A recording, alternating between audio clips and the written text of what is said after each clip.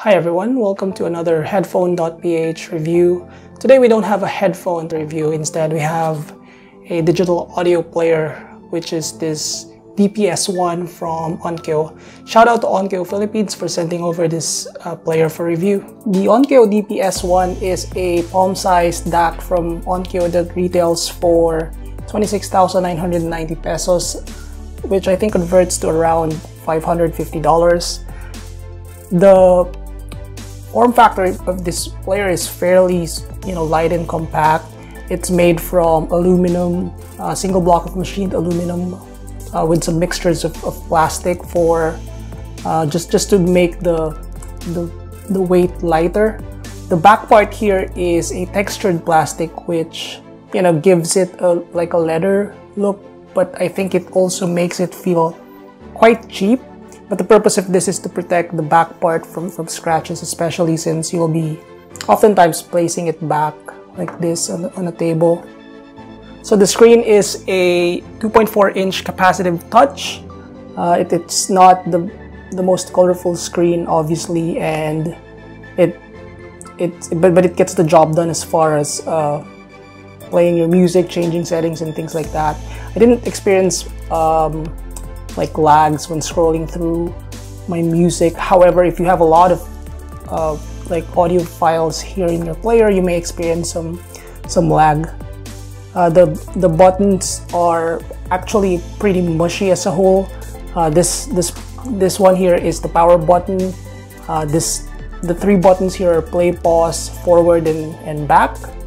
This part here is a micro SD slot. It's actually two micro SD slots, which means you can put a couple and make it up to 512 gigabytes, and that's something that you'll definitely need, since this just comes with 16 gigabyte onboard storage, which is pretty disappointing. This is the micro USB port for charging the player. The volume rocker is here, and it's actually fairly loose, looser than what I was expecting. However, there's no problem in terms of, I feel like it accurately increases or decreases the volume. You don't have to worry about, bringing it from 10 to 50 in a couple of swipes. Because this is a digital audio player, it really doesn't come with much. The box is a standard box like this, and it just contains a micro USB cable that you can use for charging and for transferring files to your player. This DAP is equipped with a couple of ES9018 C2M Saber DAC and a couple of ES9601K amplifiers, which makes it for a really clean sound output, and the amplifiers help drive headphones that are up to 600 ohms. I don't have any headphones currently that are high impedance headphones, but I do have Hi-Fi-Man HE400i, which, even though it has low impedance rating, it's not the easiest to drive. And I also have the Biodynamic DT880 250 ohms, which I've used in testing this player. In terms of file formats, it supports just about every audio file available, whether it's FLAC, ALAC, WAV, even the recently introduced MQA, and of course every other MP3 files that is available, compressed files such as MP3. It also has upsampling that allows you to basically upsample compressed files for improved sound quality. And finally, it's also equipped with Wi-Fi and Bluetooth, which are not really audiophile features, but come in handy for this type of device. The Wi-Fi can be used for on-demand streaming services such as Tidal, Deezer, and TuneIn. You can also use it for updating the firmware of this player. The Bluetooth is handy if you still want to use Bluetooth headphones, wireless headphones like me. Unfortunately, it doesn't come or support the more recent aptX codec. Instead, it has the inferior SBC codec, which I know is going to be a problem for some people. There's a lot more details, but I'm going to spare you from the gory details, and instead I'll link you to the article over at headphone.ph, which also links to some other external sites that have the actual technical specification for this player. So in terms of sound quality, I figured it's important for me to give a good context of my experience with digital audio players before I begin my assessment. And I don't have a lot of experience with digital audio players, especially recently. I've tried the FiiO X1, X3, and X5 many years ago. I think it's 4 or 5 years ago.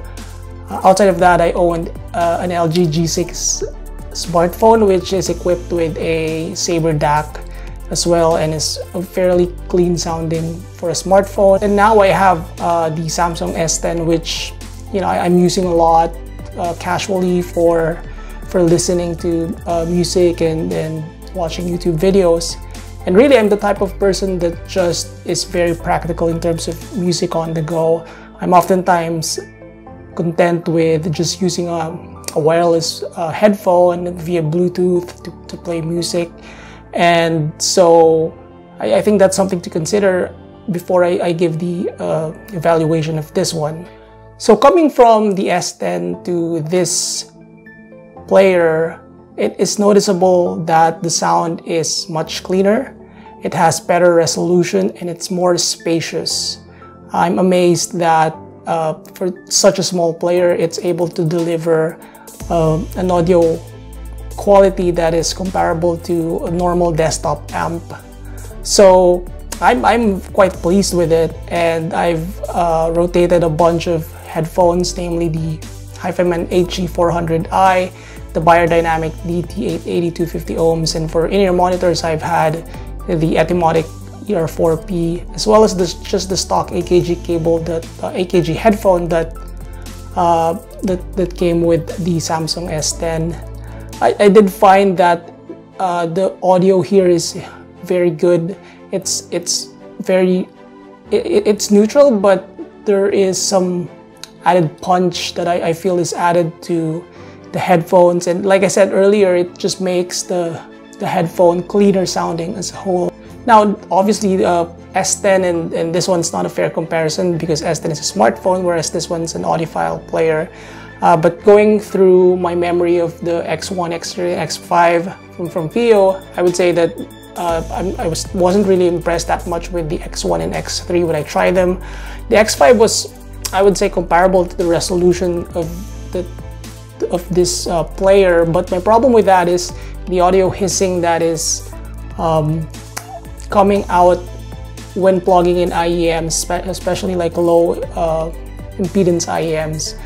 It's not like a lot of hiss, but it's audible, and once you hear it, it's hard to unhear it, and to me that's kind of annoying.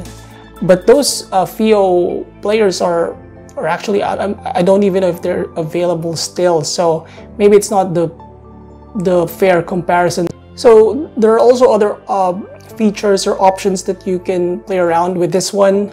It's got an equalizer, which for this one is called custom sound. I play around with it, but I did toggle the bass enhancer, which was quite fun. Like some of my headphones are, can use some bass emphasis, and I feel like the bass level enhancer here works quite well. It doesn't add distortion.